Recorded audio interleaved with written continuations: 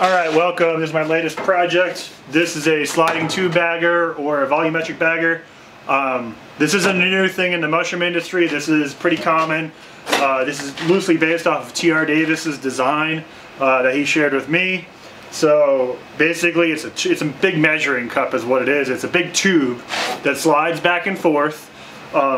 This is going to go on a batch mixer, so you're going to wet mix the material and then this will go on the dump chute of the batch mixer. The substrate will fall into here, the sawdust substrate will fall into here, and then when you press the pedal, it'll drive this 1.5 inch cylinder forwards, and then it'll come out the dump chute where you're going to put your bag. This was made out of all steel. If you're a welder, you can build one of these in about a day. And then I have the front to where it opens up, so that way if you want to slide the carriage all the way out, you can do so. So this works just like my other pneumatic components that I did, like the dry bagger, and it's a 5-way valve, so it all works off of one pedal. You just press the pedal down and it slides forward. You let go of it, it goes back. So this is putting about 300 pounds of force on the carriage, so it's a lot of force. You want to make sure that you have a safety guard on it. This has the expanded metal. Right now I'm working on getting these manufactured. This is kind of the beta version. This is going to Matt Larkin at Grand River Mushrooms out of Missouri. They're going to be attaching it to like a 5 or 6 yard batch mixer that they have. So this will go underneath that. They might even get another one under there too, because it's such a big batch mixer they could probably use 2 baggers if you ask me. So yeah, this is the first version. I'm going to have additional versions after this that will be a little bit different. One thing that I learned from building this one was I shouldn't have done the expanded steel. I should have just done a plate, because expanded steel, it's a kind of a pain in the butt to do all the little tack welds and everything. It does look nice, but you really don't need to see through the sides. I'm going to have expanded metal on the front door of the next one, but not on the sides.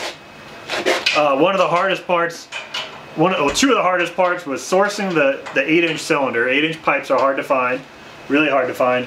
And then the other hard part was making sure that everything's square. So I think the next one I build, I'll make a jig for it to where it'll sit in the jig and then everything will weld up perfectly.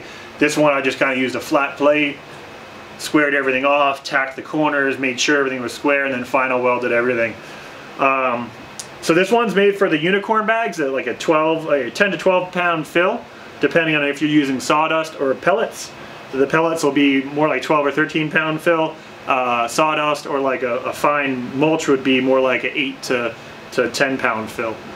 I'm also working on designing it to where you can change the carriage out and the dump chute to where you can do a 5 pound unicorn bag, you know, the 14As. You could also fill spawn. You could also do what are they? I think they're 4As, I think they are, is the ones for like the grow kits, the little skinny tall ones. So in the future, hopefully, well, HT Davis will be making them, and that's a company that we're working with. Me and TR are working with them, and they're making batch mixers. They've already been making batch mixers for a while. They're an industrial batch mixer company. And then they're making special versions for us with baggers on them. They're also making a roll-through steam cabinet. They're also making my dry bagger that you saw in an old video a couple months ago. They're making a newer version of that, so I should have a video on that pretty soon. I'm actually in the process of having one built by them right now. But yeah, hopefully they'll make this too. And yeah, so that's the dry bagger, or that's the volumetric bagger that I'm working on. And I'll update you guys as the versions get updated. This is definitely a beta version. You're not going to probably see. I'll make one more like this, and then after that it's going to change, not drastically, just little trims and tweaks here and there. So hopefully you like this.